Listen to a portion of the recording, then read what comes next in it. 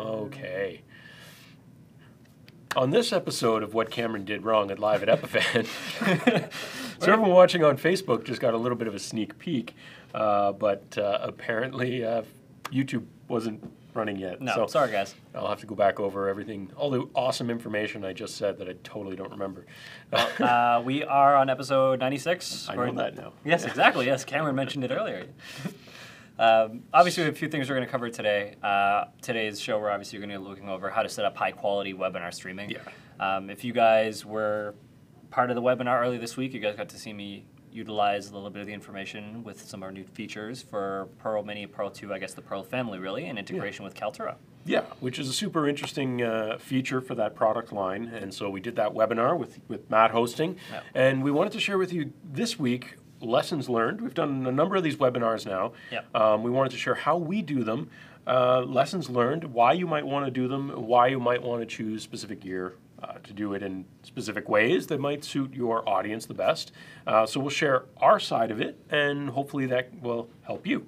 But before we do that, do a little bit of roll call here in the chat. I can see Craig Randall's in there. Tom Barnacle, I'll see you in a couple weeks, Tom. A few other people in there, Bill, Sassy Photo, is that the name? People throwing in some questions in there. Ghost JV Productions in there, so it's nice to see you all. So please throw in chat, any chat you feel like, but also questions as we go through everything, and we'll try and address those. But first, the news. Yes. I'm pretty sure we have some sort of contest, do we not? We do have a contest. Actually, Stefan was in the chat as well mentioning the contest. Yes, so we do have that contest running. For those of you who don't know, we are running a giveaway where you can enter a contest. There's a contest entry form on our website at epiphan.com. There's a big giant banner you cannot miss. Pretty much the first thing you'll see. But we want to see your video chops. We want to see your skills. We want to see what you got. And in return, we are giving away a trip to either NAB in Las Vegas in April. Or ISC. IBC. Okay, I'm sorry. Yeah. Say corrected. IBC in Amsterdam. Yes, later in the year in September. So check out the details there. Throw together a video. It doesn't have to be long. And we're going to be going through those. I don't have one to share this week, unfortunately. We do have a number of entries, but there wasn't one that we really loved this week, so we're not sharing it. But we want to see yours. Make it cool, make it interesting, make us laugh, especially. That's always good. And you could win a very cool trip to hang out with some of us, some of the Epiphan team. Probably have. At one of these shows, and maybe even make a guest appearance on one of our live shows at some point. So. Yeah. Enter, please. Link in the chat, and we'll get those in there. Now, speaking about Amsterdam, though, we do have ISE coming up in a couple of weeks. The other eye show. Yeah, the other eye show that I'm mistaken of. Yeah. For coming up in February. So ISE, we are going to be there again. I believe we're area or booth. I honestly don't. I think remember. we're like Hall 11 or something. Yeah, we're Hall 11, booth 110. I down believe. the side of the wall there. You know, we're a pretty great location. Up the escalators a little bit down the end. It's pretty easy. Pretty easy. But if anyone's planning on attending ISE, we would love to see you there. Stop by the booth, say hi. I will be there. Other George will be there, and then of course other Epiphan staff will be there. We will have all of our products, and we'd be happy to talk to you about what you might want to know, learn, or play around with those things at the booth. And so that's always an interesting show. It's a tough one because it's a long way to go. It's always February fun times, but it's massive. I went for the first time last year, I guess, 2018. Obviously that's last year now, where I got to actually walk most of the halls, and just to go from one end to the other takes what, 15, 20 minutes show. Easily. And it's even bigger this year. So yeah, still IBC though. The one we're giving away a trip to is bigger. So well, you know, some of us haven't gone to IBC yet. Yeah, it's different. Yeah, so I'm going to try and quickly address some of the chat questions here, and then we're going to dive into our topic. So some of the chat stuff was a little off topic for this week, so I wanted to just hit those real quick for you guys. Fair. So let's see. Ghost JV Production, it's been a while since you've been here. Well, welcome back. Richard Bailey also saying hi. Hi, Richard. I'll see you and Tom in a couple weeks. And let's see. Sassy Photo was saying, is there a way for the webcaster to a given RTMP, like a custom RTMP stream? No. Webcaster only integrates with APIs from Facebook, YouTube, Twitch, and some of the newer partnerships like Switchboard, Yep. Streaming Church, and some of the others we've added, it does not have the ability to do a custom RTMP stream. Your follow-up question to that was, you'd like to know if we did have a product that does custom RTMP, and yes, we absolutely do. Our Pearl line of products, the Pearl Mini and Pearl 2, can do custom RTMP Absolutely. to basically any platform you want. And that's a great segue, actually, because Pearl is a big focus of our webinar sheet of things Yes. to discuss on today's show. Because you're not going to organize that sheet of paper again? organize like that one on the sheet. news? Yeah. Not only is the Pearl 2 the anchor and cornerstone of this show for running our live streams on Facebook and YouTube and sometimes other platforms Yep. from one device, it also is what we used for your webinar earlier this week and other webinars we've yeah. done. So it's a big piece, and it plays a major role in it. So we wanted to kind of go top to bottom about webinars. And since you just went through this, Well, let's talk about some of the key differences here, because even I, in the beginning, was having issues, discerning between the two. There's a pretty significant difference between what you would see for a live stream and a webinar. One of them is a lot more formal than the other. So, we're doing this, it's very straight to the point, we're cutting across all of the topics that we need to cover. Where webinar might be like, all right, guys, nice to see you, we're going to give it a few more minutes before we get started. Just give me a second while I switch over to this. It's a little bit more informal, a little bit more kind of like, almost like a workshop you'd have in the room with other people. I mean, that's the idea. The interesting part is webinar is a very generic term, right? It's Yes. basically you're going to something on the web to learn about something in a virtual classroom-ish environment. But there are multiple ways to do a webinar. And some people choose to do it through, let's say, teleconferencing, web conferencing style applications Right. like WebEx or Zoom or some of those platforms. You could use something smaller scale, like a peer-in, if you've just got like a yeah, conference type exactly. room you wanted to utilize. Those have their pros, they also have their cons. We have chosen, when we do our webinars, to do them very much in the same way we do this live show, where Right. we do a live stream, typically to YouTube, and run it that way. Now, why we choose that, there's a number of reasons. Again, there's pros and cons to it. I think one of the main reasons we do it, one, we get to use our own products Yes, for that which is nice. with the Pearl. But I find it allows us to bring in more variation of content, because we can bring in any type of video signal from basically anything we want. Right. So As it long gives as us more flexibility. Right, as long as we're meeting the key information that YouTube Exactly. requires, so bitrate encoding settings. Yeah, and that such, you're good to stuff's go. easy. Yeah. But if you're using those, more web conferencing style tools, you typically get a webcam and you get a desktop share of the computer that's participating.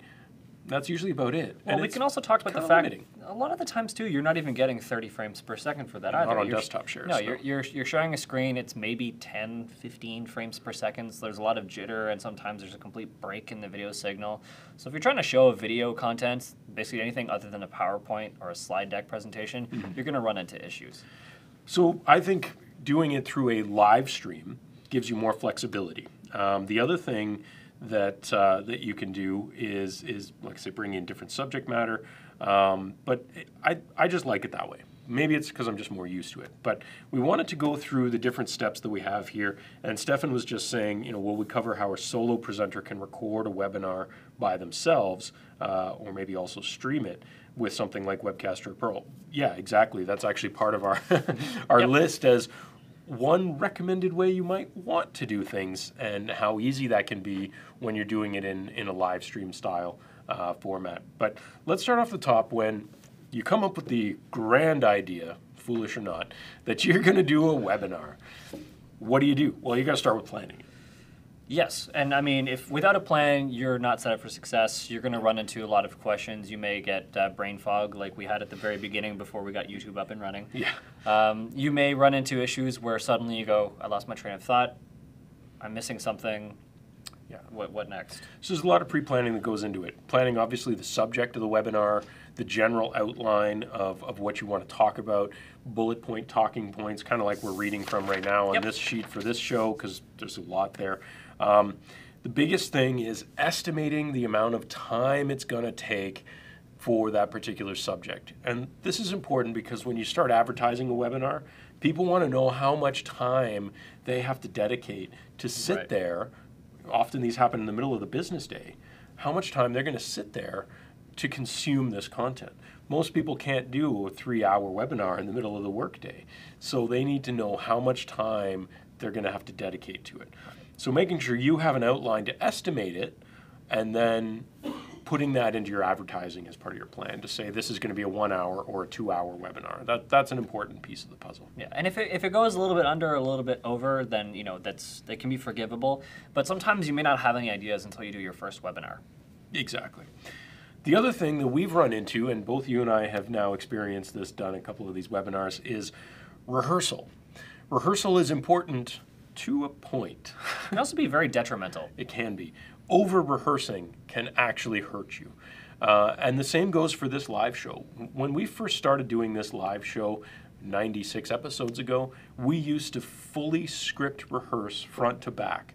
Yep. The problem was probably less than 10 episodes and maybe less than 5 episodes in, we started running into the situation where we would blow through all of our great off-the-cuff material in rehearsal, and then when we were actually live, nothing to say. Yeah. And the same thing can happen in a webinar. Yeah, of course. You forget that this banter didn't actually happen, the audience wasn't there, and so it disappears completely. Yeah. So if you want it to be a little more dynamic, you want it to be just a little more interesting and not super heavily scripted, you want to rehearse only the broader outline. You don't want to go and try to rehearse every single little detailed piece of the script. Now, as Stefan said, if you were recording it by yourself, not live streaming it, you're just recording it to post later, then you're probably going to want to be heavily scripted, but you also have the option of editing. Yes. So you can heavily script it, and if you blow a take, you redo it. It's not a big deal. You'll edit it later in post. So there are ways that super rehearsal could be good. But if it's live, I would say rehearse it to a point. Know what you're talking about, and rehearse maybe the broader timing, but then cut yourself off. Yeah, I would say the biggest thing is you may not need to do the meat and potatoes, so the script of itself, but the technical rehearsal is hugely important, right? To understand that if you're doing a larger production, you're not the only person in the room. Let's say you've got a producer that's running the show that's able to switch between the specific layouts and do all these things like Cameron over here is for us. We need to make sure that everyone's on the same page, so if they can try and anticipate what the host wants to do. So if I was to say, hey, so I'm going to show you guys something very quickly on the laptop, then Cameron has the ability to go into that specific layout and make that change on the fly. Yeah. And then we're not scrambling, waiting for 10, 15 seconds going, any minute now. Yeah, I find the UI that we have available through us, through our web portal, makes it very easy to switch between those layouts. Yeah. And the right amount of rehearsal will get you into the right flow, know what you're looking for, and not scrambling to get into it. Exactly. Yeah, that definitely helps. Having everyone on the same page for anything always helps, of course. Yeah. You had guests on this most recent one. Yes. That adds a whole other challenge of making sure people are on the same page, knowing when to bring them in. Now, in our case, we brought them in over Skype, and we're going to talk about that setup a little bit here. But that adds a whole other level of difficulty. And I think what you mentioned earlier this week in our debrief for it was, again, tying back to rehearsal. That's where things kind of went a little sideways. We did, yeah, we did. So my guest, for those of you that were privy to see this webinar, which will eventually be posted to our YouTube page and our account and such, you'll notice that the interview is very straight to the point. All of the questions that we had, which were about five or six different questions, were essentially just hammered through. And an interview that we had anticipated estimating around 30 minutes ended up being closer to 10 to 15. Yeah, and that's a problem, because then it throws off all of your timing for the entire webinar, and you're left kind of holding the bag as the host going, okay, now what? So, yeah, there's a lot of things, and I think, again, that's where maybe saying, hey, we're going to bring you in for this amount, this is the subject, but not actually go through all those questions. And I've been now a guest on a couple of podcasts and other shows in the past month or so, and I have to say that some of those rehearsed, some of those didn't. Yeah. I actually kind of prefer the ones where we didn't really do the rehearsal. I would rather take the questions on the fly and just go through them as they come. I think it plays in, Stefan was mentioning here, being spontaneously live makes you more real and believable. Exactly. That it adds a different level to it. It makes it scripting is It's good. If you're really good with scripts and you can make it look natural, then you're golden, right? I can use the Grand Tour hosts as a prime example. For those of you that used to watch the Top Gear with the older hosts, Jeremy Clarkson, Richard Hammond, and James May, three of them have a heavily scripted show, but they make it look so natural and off the cuff. Well, they've been doing it for long enough, but yeah, that's a different thing there. It's a talent. Stefan was also saying, do you see a presentation as an event, like a speaker in a presentation as a webinar, or is it something else? Honestly, I think we shouldn't obsess over the term webinar, because to me, that's really a piece of educational content you're consuming on the web, is all that means to me. So yes, if someone is a speaker and giving a presentation, if you're live streaming it, to me, you could call that a webinar. Whether you want to advertise it that way is up to you, but I think you could legitimately say that it is. Generally, I think what more broadly says what a webinar is if it's pre-scheduled, there's a sign up for it, it's not just random ad hoc stumble across it. It's intentional signing up so that people know ahead of time how many people are going to be there live, in person, or whatever. So there's usually an extra layer of scheduling, advertising, sign-ups, those sorts of things. Right, and it all becomes if it's a service or a product and what you want to talk about it. So I try to look at it as some sort of a workshop, right? Whether it's just amongst friends, amongst colleagues, you say, hey, on this day and this time, I'm going to be showcasing or showing or teaching this. Why don't you guys come by and check it out? And then I can go, hey guys, thanks for coming. Here's what I have for you today. Then you do your little speech. You ask questions, they provide answers, and they ask questions, and you provide answers, and then you guys all go home happy, hopefully. But that also ties into our next segment, right? When we're talking about everything is planned, and so we run into marketing. Marketing. So pre-scheduling it, right? Emailing a list of people. If you have a customer list that you believe was going to be interested in the subject matter, maybe blast out a newsletter to them saying you're hosting it. You want to do that well in advance and remind them a certain window of time as well, because a month in advance is a good time to let people know what's happening, and they might say yes, but then they totally forget about it. So you want to remind them. Like 2 weeks out, usually a few days out. And I know people hate getting spammed with this stuff, but no one would show up to webinars if you didn't remind them, because everyone forgets. And you told them last minute, they just wouldn't show up at all because they're like, well, I already have something else booked. I mean, an argument could also be made that you're not really spamming those people at that point because they showed an interest, they wanted to be going or watching this specific webinar, and so they need to be, or perhaps want to be reminded that, oh yeah, right, I wanted to do this. I think the other advantage coming back to doing it in a live stream format versus a web conference format is that we can even embed that live stream on our website. Now, there's a reason you might want to do that.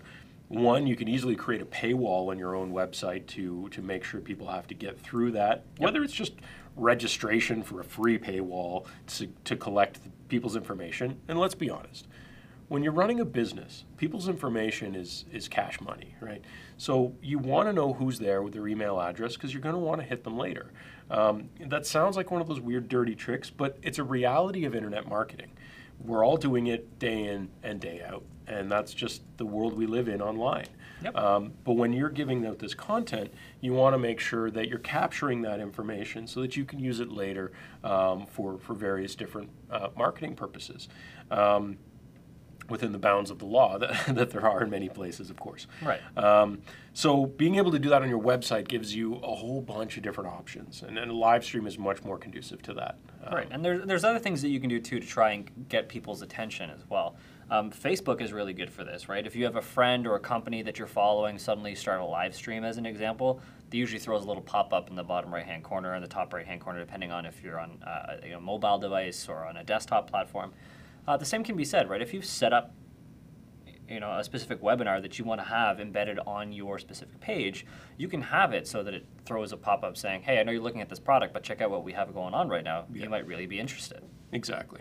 I see a lot of chat in here, and I know, Cameron, I think you already mentioned that in the comments there, that people were noticing something was a little different about the camera shot. I wasn't aware of that looking at this, but I guess earlier in the day, now it all makes sense to me. Oh, earlier in the day, we had changed the output on our Canon C100, our main camera, to an interlaced mode for a test.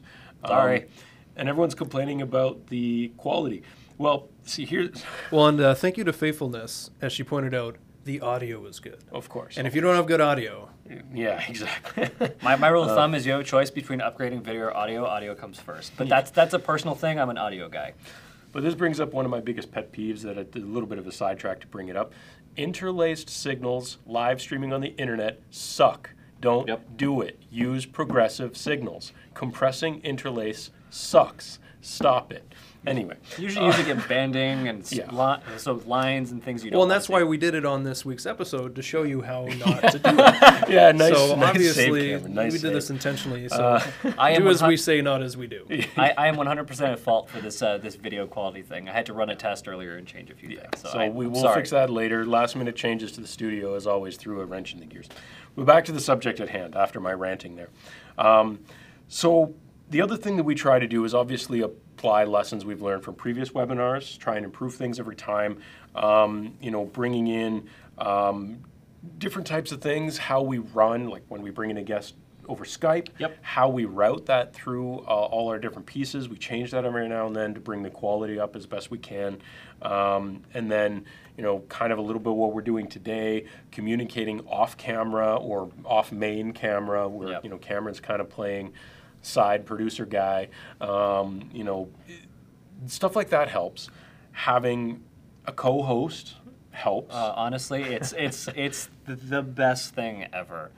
I learned that it was a hard lesson for me for this webinar that just passed. That you know, if things don't run according to your estimated time or your plan, and then you're left trying to juggle too many things simultaneously as one person, having a co-host certainly helps with banter, being able to keeps the flow. It distributes the content so much better. Yeah, it keeps the flow, and if you suddenly find yourself stuck, you have one of those brain farts that ever happens now and then, right? You just get stuck.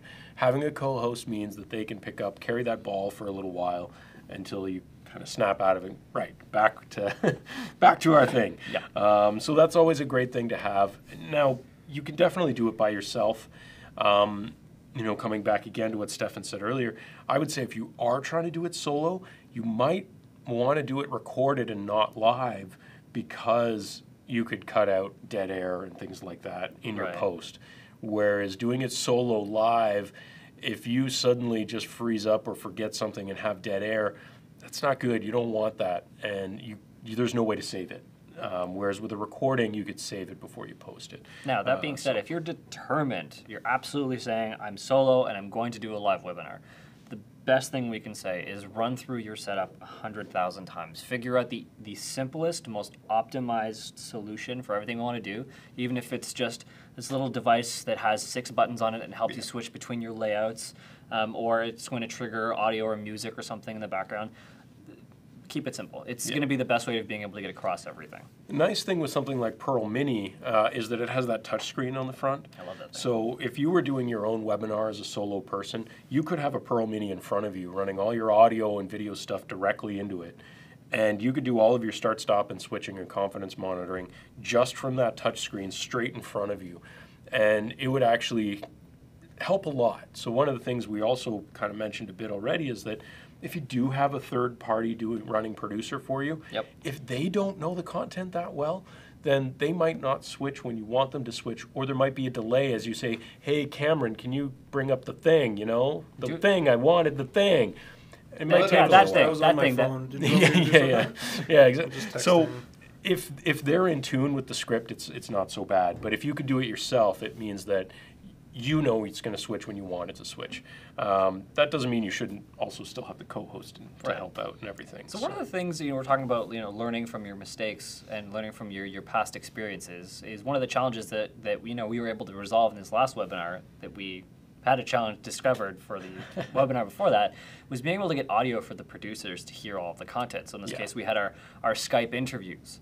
Now, we do have a graph and such that Cameron went over that as well. Start looking at our wiring diagram, which is a challenging one. It's challenging, yet simple, yet That'll be one thing. But And we did have questions about bringing Skype into a Pearl. Well, perfect. So how we do this is complicated spaghetti wiring, but no, it's actually not that bad. So what we've got is a diagram of our main setup. So this is the usual setup that we go through every week. We have our Pearl 2, which is the workhorse of this this whole setup. We have all of the inputs. We're usually maxing them out and even bringing in other inputs from other sources. Even this week, we have one of our inputs is coming in via a USB converter into one of the USB ports. That's not shown on this setup today. But as you can see on this diagram, we have our Pearl 2 coming into that. We have our audio mixer, which is bringing in our host audio, as well as, we have our confidence monitors coming out. We often have a host laptop, and for the webinar this week, we had another camera because we wanted to show what was going on the face of the Pearl Mini. So we had that Sony A7 II just directed right about at the here, pointing at a exactly screen. right at the Pearl Mini. Now we had a previous live episode where we had a Skype guest. One of the challenges with that Skype guest is that our hosts were able to hear the audio, but the producer wasn't able to hear the audio from the Skype guest just because of the way we had it configured. It was a new setup. And you lose cues that way. Yeah, exactly. You lose cues, and Yeah. I remember just feeling sick because I couldn't hear anything. George were just nodding away, right? No, and no problem. I wasn't sure, like, are you hearing anything? Do I need to panic? And then they started talking back and forth, and then, about, I think it was like 15 or 20 seconds later, the delay from the YouTube finally caught up, and then I could hear our guest. Oh, good. Yeah, it's a little bit of a panic if you can't monitor it, that for yeah. sure. But let me show you how we did our Skype this week. So the way we did our Skype this week was we brought in a HDMI out from the Pearl, and that HDMI out was on our secondary HDMI out port, and that brought over just the Canon C100 feed. With the Pearl series, we can actually tell the HDMI outputs which signal to bring out. We can bring out the channels, we can bring out specific video sources, and for that one what we did was we brought out the specific video source that also carried over the audio as well, because we wanted to use that mic audio from our studio, which is that overhead boom mic. Yeah. That went into our MacBook Pro, and HDMI out from the MacBook Pro, just on a crop on the full screen with our Skype feed, was then fed back into the Pearl.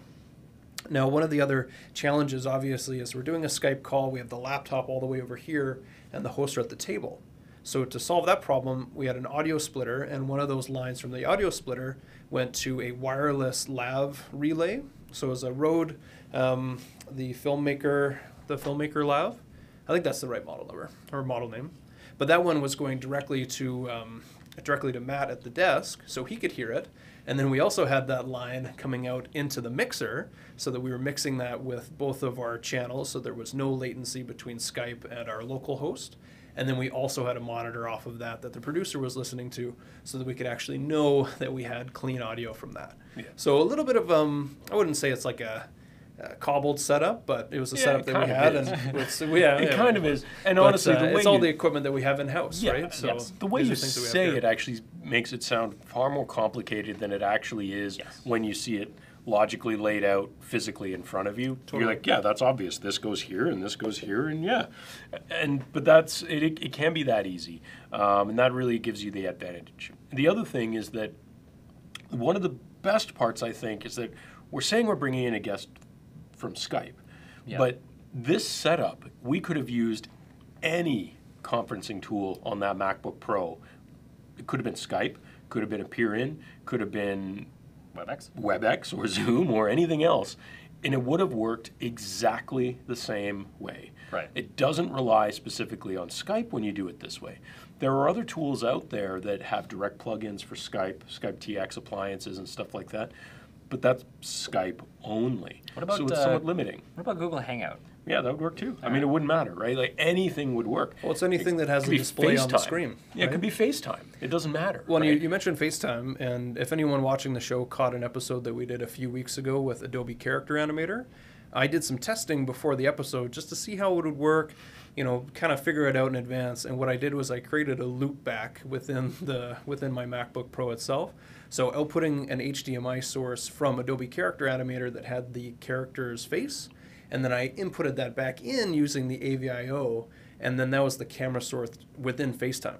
So I was actually able to call my kids as a unicorn, did some goofy voices. It was pretty fun. My daughter, she's only 3. She was terrified. She didn't understand why this like unicorn had her dad's voice, but my older son thought it was great. So there's a lot of really cool applications. And like George said, anything that's displaying a video on your laptop, you can just grab that and feed it right back in. And that's, again, the big part of using Pearl as a cornerstone for this, because whatever it is that's coming in over HDMI, it doesn't matter whether it's a MacBook or something else. As long as we're getting an HDMI feed, we can crop it, we can chroma key it if we want, we can play around with it to really bring in anything into that mix, and so that's great. So I wanted to touch on a couple questions here because they're coming in, and then we're going to look at some other things on our list here. So let's see. Well, Faithful Miss was just saying Epiphan has changed the live streaming game for you. I appreciate that. Thank you very much. We're trying, and we learn as much as you do as we stumble through this wonderful world of live streaming. So thank you very much. That's the highest compliment from my side. Faithfulness, enter in the contest so we can meet you in person. Yeah. Enter the contest. Win a trip, NAB. Anyways, Stefan was also saying, is there an app to control Webcaster or Pearl remotely, or kind of button board or something like that? Webcaster, no. Pearl, yes. So Pearl, there's a few ways of doing it. It has its own web browser-based UIs that you can use remotely, which means you could do it from a smartphone, a tablet, a laptop, a desktop, anything with a web browser. Yep. You could also do it very soon to be released from a Crestron control panel. So if you have a much more sophisticated setup where you have a Crestron controller controlling a whole bunch of other stuff, maybe your lighting and audio, a whole bunch, you'll be able to integrate that control. You've always been able to, but it's about to get a whole lot easier. You'll be able to integrate that control into a Crestron touch panel to control a Pearl function as well. We'll actually be showing that in our booth at ISE. So. And then there is another one as well. There's a company called Scarhoy. They make a whole bunch of different broadcast-style controllers. Right. They have integrated our HTTP control API into some of their controllers as well. And so you can customize the buttons to do whatever you want on a Pearl. So it could be the switching, it could be whatever. Right. So there are definitely ways to do it. We've shown it on the show before, but our colleague Adam also made his own little button board that connects over Wi-Fi that leverages our API, and he custom built that, and it's super cool. 3D printed and everything. Yeah, and so there's lots of ways you can play with that stuff if you want. So if you guys are looking for that, the list of commands and such, you can find it at the back of the user guide, or if you're using the online user guide for Pearl Mini or Pearl 2, you can just search it, RS-232 or HTTP API. Yeah. Someone was also asking, Dave I think responded to it, someone else also asking about bringing in another capture card, USB capture card into Webcaster. Yes, it is possible. As Dave mentioned, it is only a USB 2 port, so uncompressed capture cards are not going to give you the best frame rates. But if it's a UVC compliant, like a webcam, USB capture card, it will work. Our own AVIO HD does work. It's not going to be the highest frame rate because USB 2 really brings that down. Go back and see our episode of USB bandwidth from a couple weeks ago if you want to hear all the rantings about 2 versus 3. But essentially, anything that's UVC compliant, like webcams and quite a number of USB capture cards, including our own AVIO line, will work. But if you're doing that, I would say you want that to be your secondary input with your less important frame rate stuff. So your PowerPoint, you still want HDMI for your camera to get the full frame rates. But anyway, let's see. Yeah, there's a lot of just general chatter in here. Actually, Stefan, there's this thing here. What about Stream Deck? It's programmable. Yes, but it requires custom software to do that programming for the Stream Deck. And I've been thinking about ways we might be able to overcome that, because the Stream Deck Mini and the full Stream Deck, they're pretty cool, but they do require that Elgato software for programming and interpolation of what the key mappings are. So obviously that doesn't exist in Webcaster or Pearl. So no, but I think it would be cool to figure out a way to make it work. But that's not leaking anything. That's just my own dreams I think of in the shower in the morning on the way to work. Wouldn't a Stream Deck be? Anyway. Weird dreams. I do. I think about work nonstop. Would a Logic PTZ camera work with the Webcaster? USB camera, yeah, it should. If it's UVC compliant, absolutely. There should be no reason it wouldn't. Yeah, if it requires drivers, it won't work. Right. I think that's all on the questions for now, but please throw more in there if you feel like it. So another thing we wanted to touch on. Can we talk about money? Yeah, that plays into that next one. All right. What does it cost to run webinars? Well, you can do it cheap, you can do it expensive, you can do it somewhere in between. If you don't do it that often, you might even want to consider renting some of the gear to save your capital costs. Yeah. You know, certainly if you're going for a larger setup, let's say the way we do it with a Pearl 2 and all these pieces, yeah, that's no small penny. But you know you're going to have a stable thing that's going to work all the time, so it's probably worth it. I would say if you're doing one webinar a month, buying is probably well worth the money. If you're doing one webinar every 6 months, Rent. yeah, you might not need to own everything. No, yeah, and to be fair, you know, we're also talking about the quality of the gear and the cost of the gear as well, right? If what you're looking to invest in, even if you're only doing it 2 or 3 times a year, is only going to cost you as total, you know, $500-600, then maybe it'll be worth it buying it. But if we're talking into the thousands of dollars, you're looking at a mixing board, a Pearl 2 or a Pearl Mini, And that's all one your of the microphones. areas is that audio gear is generally pretty cheap to rent. Very cheap to So rent. you don't necessarily have to own a super big mixer when you could rent one every 6 months for peanuts. You know, and microphones are always super cheap. So that you could be a little more dynamic on. I would say your video gear, because that can be maybe a little touchier, that you want to know a little better to a degree. You might want to own more of that stuff. But audio gear is inexpensive. I mean, cameras are still pretty expensive to rent. Like, Yes, they can be. you could rent a camera twice and it would pay for buying it in a lot of cases. So to me, I think renting audio gear is worth it because it's cheap, but video gear starts to get pricey and you kind of have to look at that cost-benefit analysis to see There's how a lot of often you- overlap too, so depending on what kind of work you're doing, if you're doing video production work, you have a lot of the gear to get you set up to do a webinar. And it just depends on what level of quality. So if you want to get a small DSLR, something that's a quick point and shoot, there's even some great options, obviously from Panasonic. Really stable imagery and great cameras. Don't cost a lot of money. And then again, you're not paying for it forever, like a rental.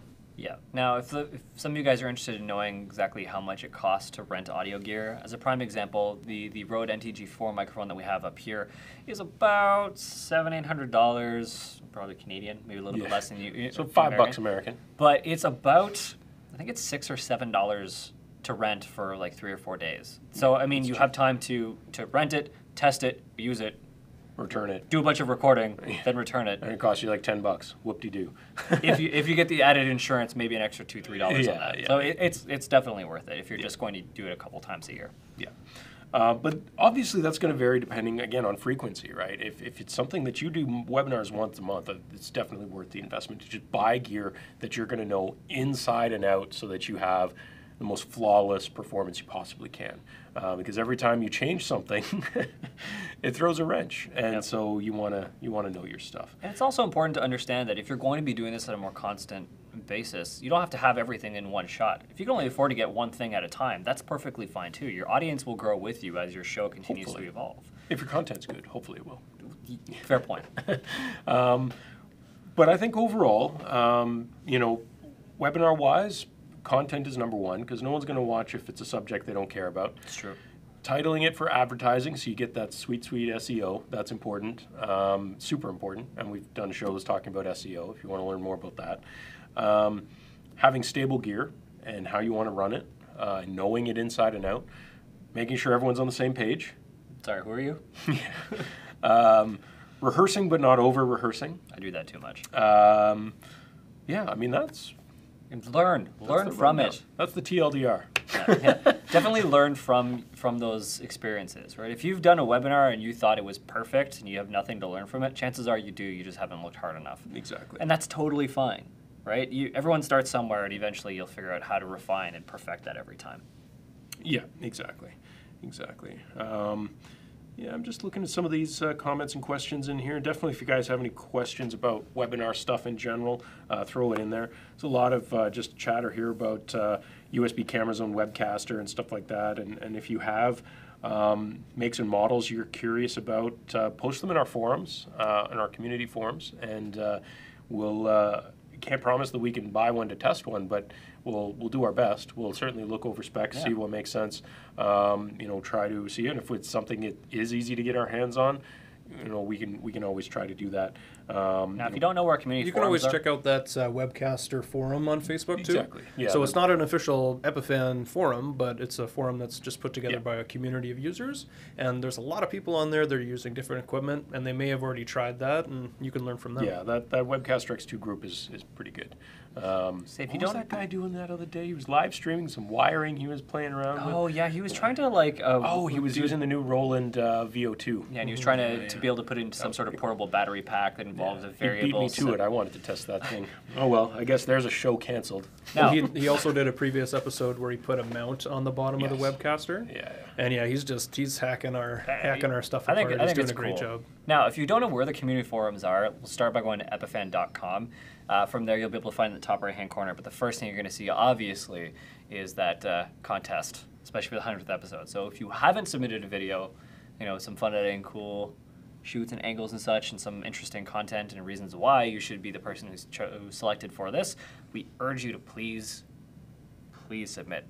We'd love to see the content. And it's an amazing contest. We're going to be putting you up at either one of these shows, covering accommodation, airfare. 6 and all we're looking for is just a quick video. It doesn't have to be complicated. You could produce the heck out of it, or you could keep it as simple as just a webcam or your iPhone.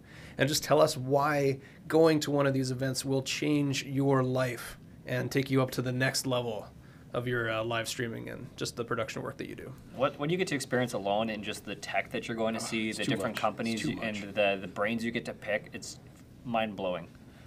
So there were a couple of things in here that I wanted to quickly address. Maris was just saying, is it possible to share sources between two separate Pearl 2 units, like an SDI feed, or maybe only streaming from one Pearl 2 to another?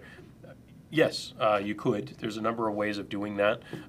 You could use an SDI in on one Pearl 2 and an HDMI out from that one to the next one as a physical wired loop. You could actually stream between them if they're on the same local network using RTSP streaming. Yep. So there's a way of doing that as well. So there's a few different methods to do that. But if you want to send us an email about what use case you have in mind, because I'm kind of curious, send it to us just at info@epiphan.com, and we'd be happy to discuss that with you in more detail. And then Ghost was just saying, sorry, not webinar related, but any future integration for custom alert overlays, let's say Streamlabs and so on, into something like a Pearl 2 as a firmware update. No immediate short-term plans for that. What some people do today is they'll use one of the HDMI inputs coming from a computer that might gather those alerts, and use chroma keying to add them as overlays that way. Just key out the background coming from that computer, basically. So some people do that today, whether it's for titling or for alerts or anything like that. It's not the easiest method to do it. Again, the way Streamlabs does it, they have this whole back-end API system. It's pretty complicated what they offer that has to plug into all your different resources within their version of OBS, to your Twitch account, for example, and all these other pieces. So although it would be interesting, that would require a significant amount of work to put into something like the Pearl. So not to say it would never happen, but we don't really have a short-term plan to do that at the moment. And again, if it wasn't Streamlabs, what else would it be? Who knows? 6 people will give 6 answers. So, I mean, we'd love to hear the answers. It helps us learn. But the easiest way is you just use video signals whenever possible. Then you know it's good. Yeah. So any other questions, throw them in chat. But I think that covers it for today. Hosting a webinar is not easy. Nope. And yeah, I hope some of the tips we've shared with you today will help you be successful in the next webinar you attempt. But yeah, we'll definitely do more in the future, and we'll let everyone know when we do have those coming up. I think we did have some ideas for some in the next few months. I don't remember what they are because I don't remember what next week's episode is. We're next week's live show. We're talking about streamingchurch.tv. Yes. Yes. Great. I remember now. Yes, next week's episode, live at Epiphan, we will have guests from streamingchurch.tv, one of our partners who's recently integrated the Webcaster X2 into their streaming platform. And so we're super excited to talk to those guys and share their knowledge of why you might want to live stream church services and how important that is in this day and age for that market. I believe it's Phil that's going to be hosting that next week. It's usually Steve and Phil. Yeah, we're going to be talking to Steve and Phil. Yeah, the great guys, and next week it's going to be a new configuration for Skype because we're going to be doing a three-way call on Skype. Phil and Steve work in the same city, but they don't work in the same office. So we're going to be toggling back and forth between those two channels. So another new experiment on Epiphan Live, and yeah, something else to figure out. Oh, yeah. I'm curious to know how many layouts are going to be for that live show specifically. Tune in next week and you can see. Tune in for next week. Feel free to ask on my behalf. Stefan, I'm not even sure what that product is, so I'm going to have to look that up. Rodecaster Pro, no idea. Look it up. But again, it's obviously audio. It's Rode, injected into HDMI. Yes, there are HDMI audio injectors. That would definitely work to bring in any analog audio injected to embedded HDMI. That would definitely work. We've talked about that in episodes way gone by, but Monoprice has some cheap ones that are pretty easy. It was the Blackbird HDMI audio inserter. Yeah. But if a USB audio device is UAC compliant, the audio version of UVC, yes, it will work over USB into a webcaster. So we've used things like the Blue Yeti, some just basic wired lav mics over USB. Lots of people have used that little Saberent 3.5 mil USB adapter that you can get for like $7. So there are lots of ways. Cheaper than that. Yeah. Anyways, there's our community forums has a section under the Webcaster. It's called Accessories Recommended for Webcaster. We have our list at the top of that page, but there's so many other comments underneath from other users that have tried, and successfully utilized other UAC and UVC devices. Yeah, okay, Stefan, it's a mixer for podcasting. I'll have to check that out. I suspect it is. Martin, does everyone at Epiphan have a beard? Not yet. Yet. Some of it is also a winter thing. Soon. It is winter here in Canada. The weather this week has been crazy. We got about that much snow yesterday. No, literally that much. Anyway, this keeps you warm. Yeah, it helps. Stefan, to your thing, mixer for podcast, I'm also interested in this new Roland thing I shared with you guys the other day. Yeah, very cool. It has a USB out. I want to know what happens with that. I've seen one customer utilizing a Behringer mixer with a USB out with the Webcaster successly. Again, is it UAC or does it require drivers? That's the question. That's the question. So, anyway, that's going to do it for us this week. Thanks very much for joining us. Join us next week for Streaming Church, and hopefully see you in Amsterdam if you're so lucky to go to ISE. Enter the contest. Like, subscribe, comment, all those things, socially stuff, and we'll see you soon. Bye-bye.